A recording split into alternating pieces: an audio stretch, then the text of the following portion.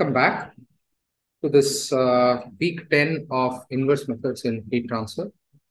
In the previous video, we did forward propagation within neural networks and specifically multi-layer perceptrons. In this video, we'll look at the backpropagation algorithm, which is a very important algorithm historically in order to make neural networks possible on modern architectures as well as general practical problems. So here's the list of topics that I wish to cover in this video. You'll see there's a large list of topics. So just in case I run a little bit more, over time compared to what I wish to, I'll split this into two videos. But as of now, the hope as I'm starting to record it is that I'll try to cover all these 5 topics within this video. So the first question is, why do we need a special algorithm for neural networks for backpropagation? What is it for? I had already told you briefly what it was for in the previous video, but I'll get into some more details in this video. Then I'll split the backpropagation algorithm into a few simpler cases, just so that we can understand this final most important case of backpropagation for a neural network. I have found this effective in making sure that people get at least most of the important ideas behind what actually happens within a backprop algorithm. So we'll first do backprop in linear cases. Effectively, we have already done this when we did gradient descent for linear regression. But I'll explicitly point out something called the delta rule when we do this. Then we'll quickly extend this to a simple nonlinear case. Then we'll look at a case where you have multiple layers, but each layer has only one neuron. These two cases can be thought of as just an input and output, but with multiple neurons. So these two are complementary cases. And finally, we'll put this together in a neural network. These final 2 topics are effectively backprop for multi-layer perceptrons. So here is the structure of a neural network. You must have seen it multiple times by now over the last few weeks. You have an input layer, a couple of hidden layers, and an output layer. And in the last video, we saw what happens when we give some input here.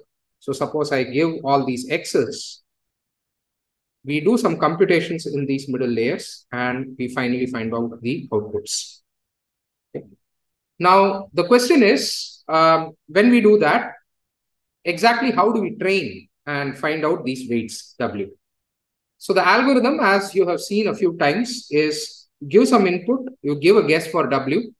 This neural network, you treat this as if it's a black box, goes forward, makes a prediction y hat, ground truth y, gap is j, which is just a function of y and y hat. And then you take feedback from j, and this feedback process is this. This is the gradient descent step. The k plus 1th iteration is the kth iteration minus alpha times this gradient. So what we require in the feedback step explicitly is del j, del w. So if I look at this figure here, it has a lot of W. So there's 5 times 7. Let's say if I ignore biases, there are 35 weights here, 49 here, and about 28 here. So around 100 weights exist within this neural network, simple neural network. So let's take a simple weight. So for example, if I take this one, in my old notation, this was W3, 4, and it's the second layer. Actually, I'm going to switch notation and I'm going to use W43 second layer. So the notation we are going to use now is, if this is I, or let me call this J, and the next one is I, then this is Wij and whatever layer it is in. So this is from and the 2. Okay, so we actually put where it comes from second and where it comes to first. Okay, so notation is a little bit flipped. Anyway, so suppose we want del j, del w43. So let's call this something. Let's call this w432 as p. So suppose we want del j, del p.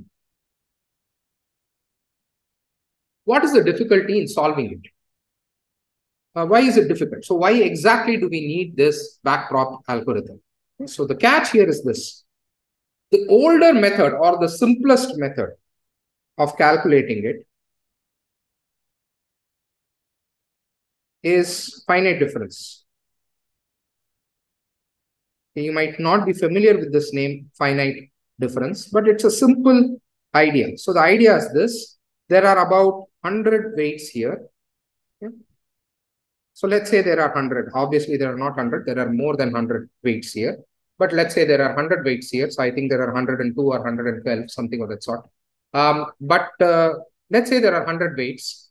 You fix 99 of them. So suppose you want del J, del P, and there were many other weights, and J was a function of W1, W2 up till, and there is one P in the middle, and you have up till W100, let's say. So the way you do it is you perturb just this variable. So you do J, W1, W2, fix all those, do P plus delta P, fix the rest, then subtract the original J, P, W100, divided by delta P. Another way to say it is just perturb this P by a little bit. Maybe if P is 1, make it 1.00001 and see what the output is. Then this new output will be different from the old output by a little bit. Divide by delta P, and as delta P goes to 0, you can estimate what del J del P is. So there is a problem though. This can be accurate computationally. In fact, the algorithm we are going to discuss is often checked by checking it against finite difference, but it is expensive. Now, why is it expensive? It's expensive because it requires one forward pass per weight, per iteration. So remember, every iteration here requires you to calculate all del J, del W. That's what is meant by per iteration. Now, every weight will require you to perturb it once. So for example, when I wanted P, I had to perturb this P up by a little bit. Suppose I want del J, del W1, I'll have to perturb just del W1 and, W1 and keep the rest a constant. So basically, you require, if there are 100 weights, means 100 forward passes per iteration. So typical neural networks obviously have a whole lot more. Okay, they can have thousands, millions, and nowadays billions, and some of the recent models even have a trillion. So just to do one iteration of gradient descent, you will have to do trillion passes through the network, and each trillion requires you to calculate the output of every neuron. Obviously, this is extremely, extremely expensive, and this was the historic reason why for a lot of time, neural networks were never very big up until people found out a clever way of calculating these gradients. And in fact, we calculate in some sense exact gradients on a computer by using chain rule. So what people found was there is an efficient way of calculating without doing finite difference. This efficient way is what is known as backprop. And backprop has this magical property that even for 100 weights, you will still require one forward pass plus one backward pass per iteration. Okay. So if you were doing something like the network I have shown you, using backprop would be 50 times more efficient. It is not just a small amount, it is 50 times. That's like 5,000% more efficient. If you were taking one day with backprop to do a computation, they would have taken 50 days, a couple of months nearly. And if you take a week here, you would take a year by using finite difference. So that is the computational difference between finite difference, and it's just for 100 weights. Typical networks, as I will show you at least one in the next week, will have a few thousand weights even for very simple cases. In that case, you are going to get an efficiency gain of 500 times just by using backprop. And if I come to million and billion and trillion, we can't even discuss. There are things that would have taken an age of the universe for a single forward pass. So here is the catch.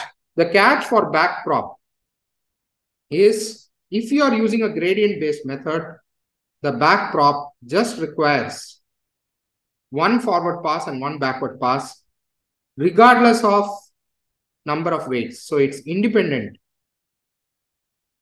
of number of weights, how many forward and backward passes you require. And each backward pass is effectively only roughly as expensive as a forward pass. So that's the reason for backprop. Let's come to how this is achieved. By the end of the sequence that I showed you, you should be able to see at least why backprop requires only one calculation. Okay. So for what I'm going to do now, I'm going to ignore the bias unit from now on. All the expressions that I'm writing now are written without the bias unit. You should be able to do it for the case with bias unit by yourself, but that's not really expected of you, at least as far as the exam is concerned. But for your own edification and knowledge, you can try and do that. So let's look at the general neural network algorithm. The general neural network algorithm for a network like this is very straightforward. You first initialize all these weights randomly. There are some specific initialization patterns, but we initialize them all randomly. Now, for each data point in the data set, so now remember, you could have, in our inverse cases, typically we have 6. I will do a case next week, which will have 1,000 data points for a fin. So let's say you have 1,000 points here, and for all those X's and Y's are collected already. So these are the ground truths, the inputs and the outputs. And you do forward prop like we did in the last video. So you do one forward pass with this, you get a Y hat.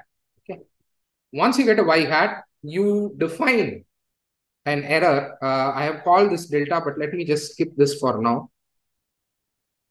I'll use slightly different notation. So let's say I calculate the error, which is Y minus Y hat. In fact, we will stick to a slightly different notation from the one that I have written here. We will call E as Y hat minus Y. If you see some differences between what I'm writing here and the later videos or notes that I show, assume that E is either Y hat minus Y or Y minus Y hat. Just ensure that I have used sign consistently. I'll give you final expressions which will be consistent at the end of this video anyway. So now, once you have calculated this error, this is the gap between your ground truth and prediction. And then using this error, you are somehow supposed to magically calculate this value, del J, del Wj. Okay, so this step of calculating this is what is called backprop. As I have written here, our expectation is if we do it right, this will be, this entire process of calculating del J, del Wj is only as expensive as a forward pass. Okay, so now you repeat for this new Wj, you do a forward prop and keep on repeating this each time for all data points. Take an average, or you have already taken this update. So this is a stochastic gradient descent. I'll write this here the way I have written it. This is an SGD algorithm, which we saw last week. Okay. And we keep on repeating all these steps for new values of W until convergence of gradient descent. What do we mean by convergence? We typically plot how J varies with number of epochs. Remember, one epoch is when you have seen the entire data set. Okay, so you could have, in case you have 100 data points here, in SGD, you would have made 100 updates. So after 100 updates, you have seen all data points. Now, suppose you plot J versus number of epochs, which I'll show you next week. You will see something of this sort. It will start high, then. So convergence happens somewhere here where J does not change by much. So you'll have to derive or define some predefined convergence limits. So the key step here, once again, is just to remind you, this is just calculating del J, del Wj, and let's now go ahead and do that in a few steps. So we'll first start with the linear case. So let me write the linear case, or another way to say it is single layer multi-neuron case. Okay, so you have effectively only one layer, or you have zero layers, whichever way you want to define it. People define it in different ways, but you have multiple neurons.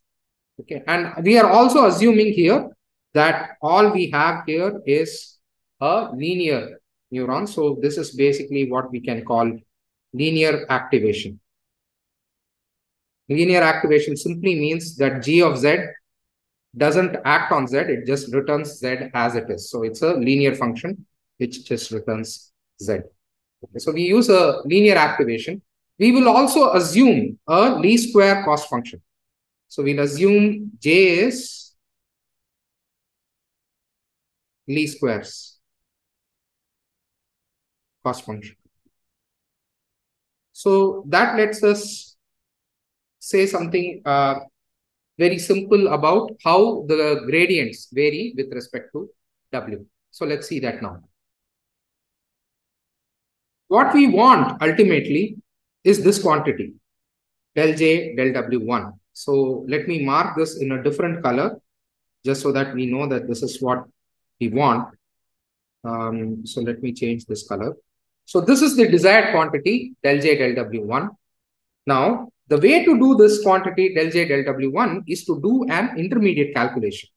So notice this, there is an intermediate calculation here, which is del J, del W1 is not directly related to W, or J is not directly related to W1. So it is related through Z. Okay. Why do I say this? So let's now look at what is actually happening.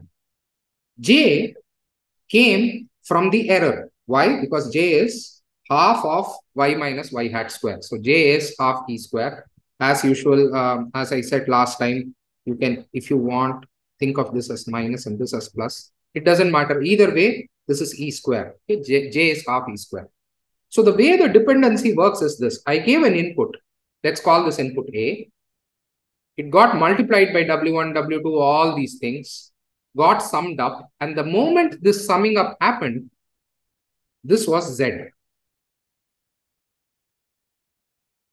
Z then fed into Y hat. In this case, we decided Y hat is typically G of Z, but G of Z, this is linear regression, is just Z. So we did nothing other than do a linear combination. Now that Y hat was not sufficient, I also fed in Y and said, okay, truth is this much, prediction is this much. Find the gap, that gap is E.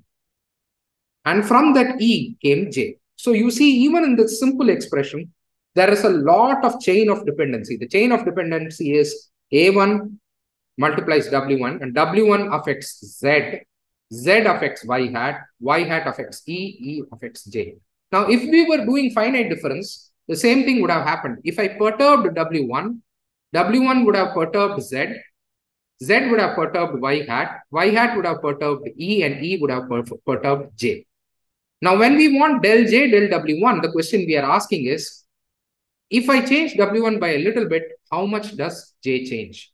And the way to do it is to reverse this chain of causality and say, okay, J changed, not directly, but because E changed, because Y hat changed, and because Z changed. And as it turns out, as I will show you later, it is easiest to start measuring the change from Z. I mean, we will do some intermediate calculations also, but it is always useful to look at J change with respect to W1. Well, W1 was immediately affected by Z. So how much did J change with respect to Z? So we will write it this way. Please look at this, and we will repeat this expression multiple times. Del J, del W, whatever W it is del J, del Z, del Z, del W. Okay. But del J, del Z still hides a few things in between in it. J is affected by E, del J, del E. E is affected by Y hat, del E, del Y hat, and Y hat is affected by Z, del Y hat, del Z. Then finally, del Z, del W1. Okay. Now Z, we have already written. Z is W1 A1 plus W2 A2 up until Wn An. And you can see that the way Z is affected by W1 is simply through A1. Nothing else affects it. Or in other words, if I do del Z del W1 here, it is simply A1. Del Z del W1 is simply A1. If you differentiate this with respect to W1, you are simply going to get A1. Okay. What about del Y hat, del Z? Well, Y hat and Z are the same because we took a linear activation. So del Y hat, del Z is just 1. What about del E, del Y hat? Notice del E, del Y hat is now going to be 1. I have put -1 here because I assume that minus sign. So let me just erase that. So I will just make this 1. E1 times 1. And what about del J, del E? So you can see this here. Del J, del J, del E is differential of half E square with respect to E, which is just E. So del J, del E is E. Del E, del Y hat is 1. Del Y hat, del Z is 1. And del Z, del W1 is 1. So all put together, you get del J, del W1 is A1 times E. Okay. I have written this here, but let's erase that. Okay. So that I was doing it for another reason, but let me not confuse you for now. Okay. So overall, what we notice is this. Del J, del W1 is A1E. Now, I repeat this process and do, let's say, del J, del W2. And you see that nothing changes except for it being del J, del Z multiplied by del Z, del W2. This whole number here still stays as E, and this becomes A2. Okay, so you can see del Z, del W2 is simply A2. In general, del J, del Wj will follow the same rule, and it will simply be Aj times E. Okay, so notice this del J, del Wj is Aj times E. Okay, this is what is called the delta rule. Okay, and we use this to great effect already in linear regression. So in fact, we use this even while deriving the linear regression formula. So del J, del Wj is Aj times E. Now let's look at the meanings of these terms. So if you look at just these neurons, the Aj neuron here and the output neuron.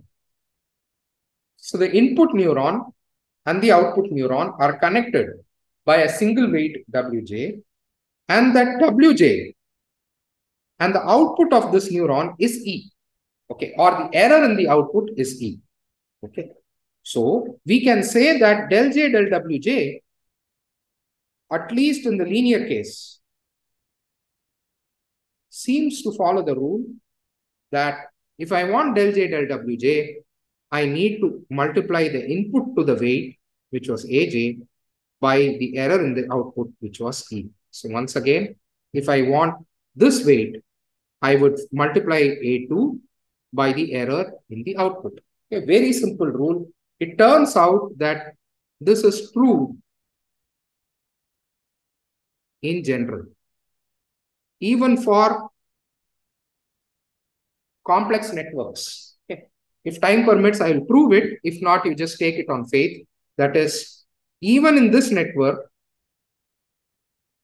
if I want del J, del Wj of this, all I need to do is this input multiplied by error in this output. Now, what does error in this output mean? That I'll clarify later. But the rule in general is true. Okay, so the rule is true in general. Okay, so that finishes the delta rule for the linear case. Now, what happens in the nonlinear case? So the nonlinear case, we have a slight difference. So the difference is this. This is y hat. Y hat leads to E. E leads to J. Till that, everything is true. This is still Z and giving G of Z. G of Z is what is y hat. So when I do del J, del Wj, I need to do let's write it this way. Del J del Wj is del J del Z del Z del Wj, which is what I have written out here. This whole portion is del J del Wz or del J del Z.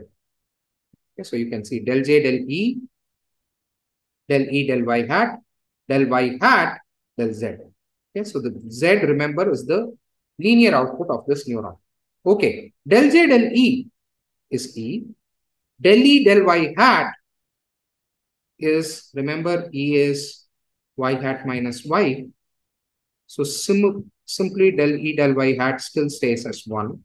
But what is del Y hat del Z? Last time, Y hat was Z itself, but here Y hat is G of Z, some nonlinear function, typically a sigmoid, at least in the initial examples that we have taken, as I have shown here.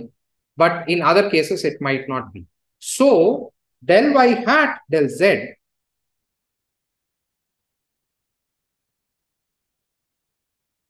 is G prime Z. It simply means I have taken a derivative of G with respect to Z. So here is the formula now. Del J del Wj is the old formula, which was Aj multiplied by E multiplied by an additional term, G prime Z. So this is an important term here that makes an appearance. So notice when G of Z is Z, this simply becomes 1. So this is the general expression for the delta rule. Okay. Now, why is it called the delta rule? I'll explain that shortly when I go to the multi-layer cases. It will become a little bit clearer when we go to the final case. Okay, so but all we have done here is taken these two cases. So now you notice input of the neuron, exit error multiplied by some nonlinear function or the derivative of the nonlinear function that took us forward. This looks like a more complex formula than it actually is, as you will see shortly. Now that we have seen a single layer, now let us take a more complex multi-layer case. I want to point out that this is something that I have made up. This is not a practical example or an example mostly that you will find in any textbook. This is just here in order for you to understand what is actually happening within a neural network without some additional complications. So I am calling this a scalar chain. I'm calling this a scalar chain because it is a neural network. It's a chain, but everything is a scalar.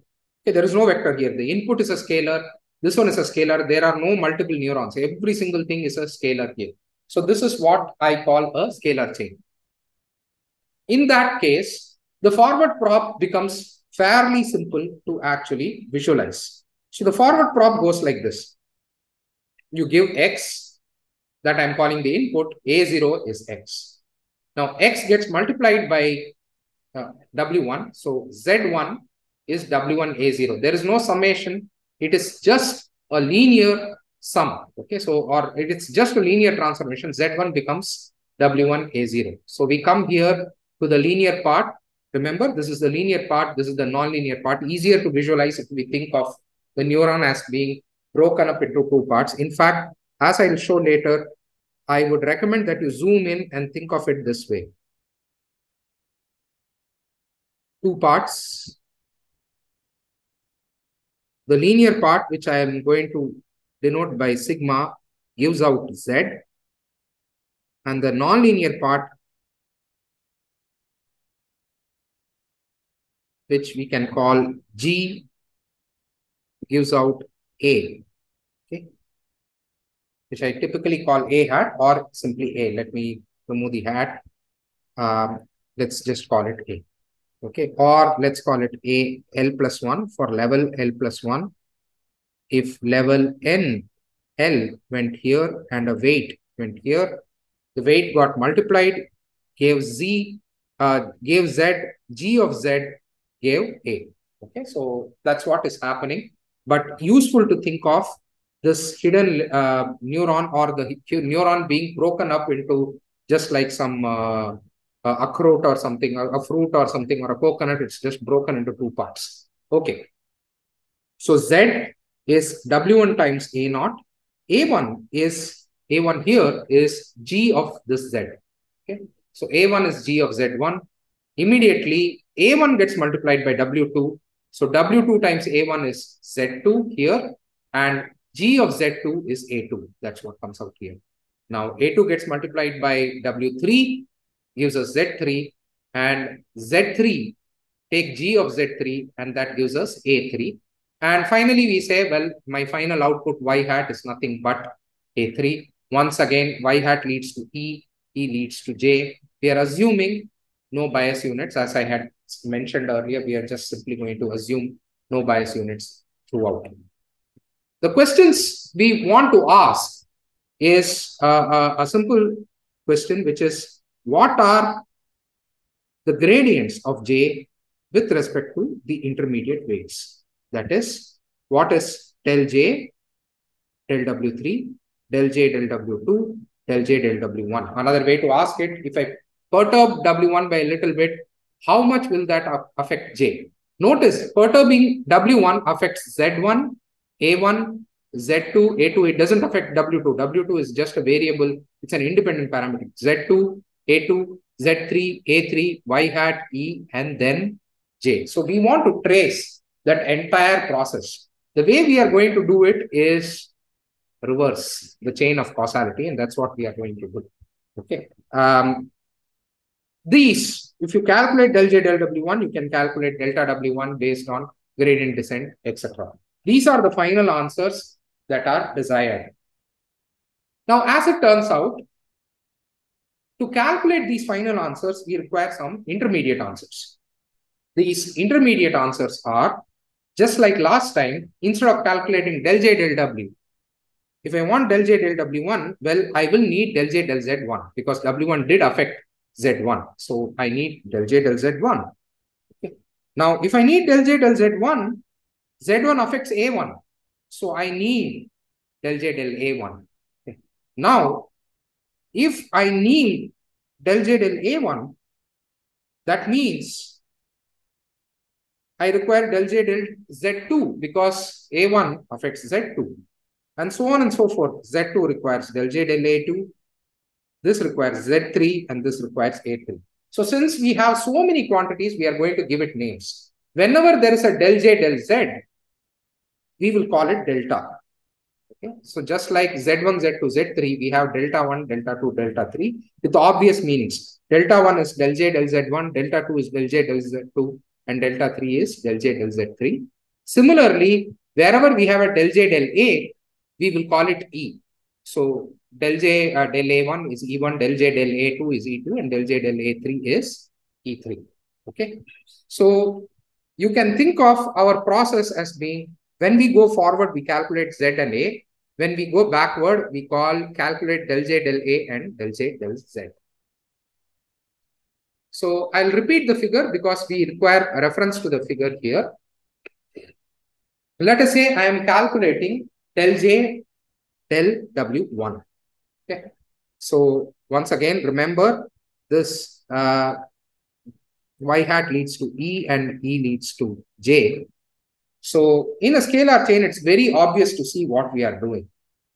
When I want del J, del W1, I'm going to follow this entire process of first calculating del J, del Z1 multiplied by del Z1, del W1. This is, after all, the same trick that we applied in the delta rule. Okay, so we are going to apply the same rule, the same idea.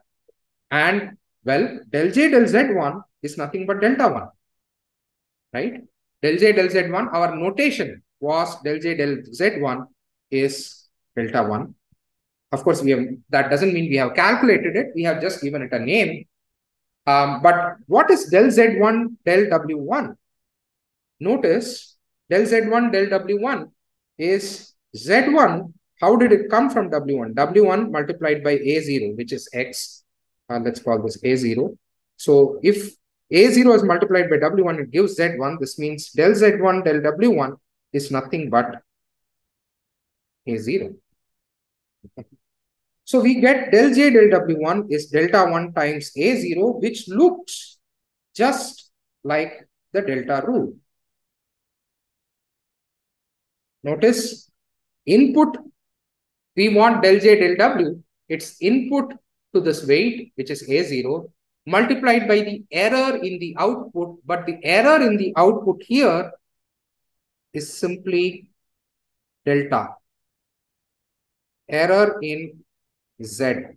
You can think of it as the error in Z. So this portion is the immediate output of this neuron is Z.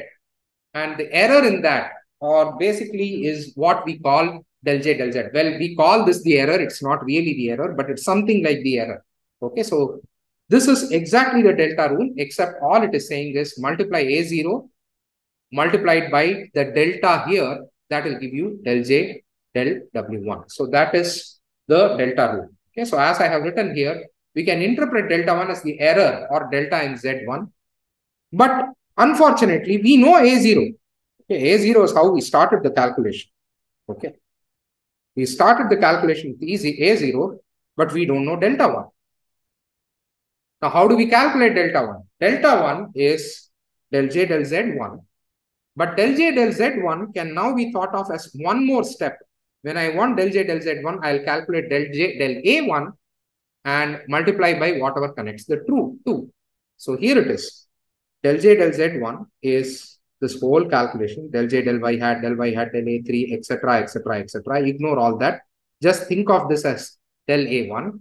All I'm saying is del J del Z1 is del J del A1 multiplied by del A1 del Z1. That's a fairly non-controversial statement. Okay. So that's what is written here. Del J del Z1 is del J del A1 multiplied by del A1 del Z1. But what is del A1 del Z1? How was A1 calculated from Z1?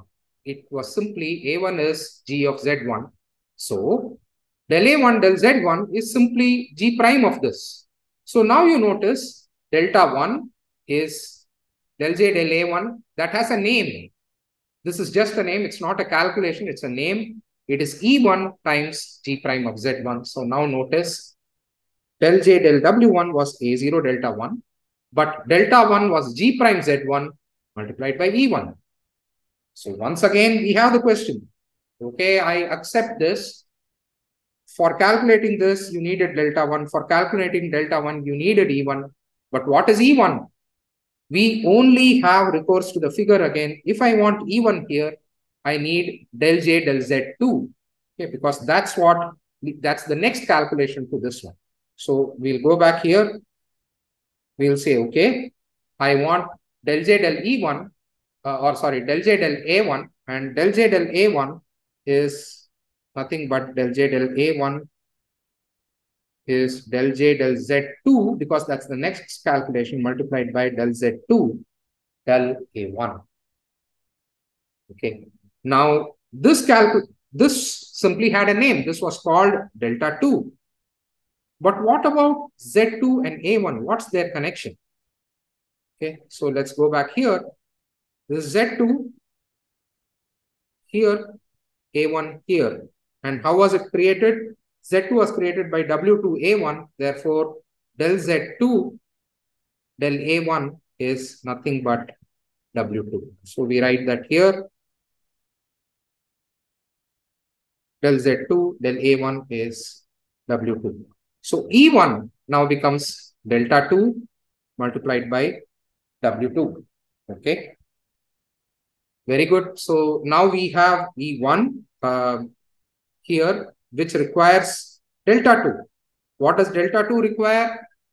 E2. What does E2 require? Delta 3. What does delta 3 require? E3. And what does E3 require? Simply del J del Y hat. So this is the entire process of backprop. So it will look strange, but let me now show it to you step by step. So the way we do it is as follows. We want del J del W1. Del J del W1 is simply this input multiplied by this output. So A0 delta 1 that I proved. Delta 1 is G prime multiplied by E1.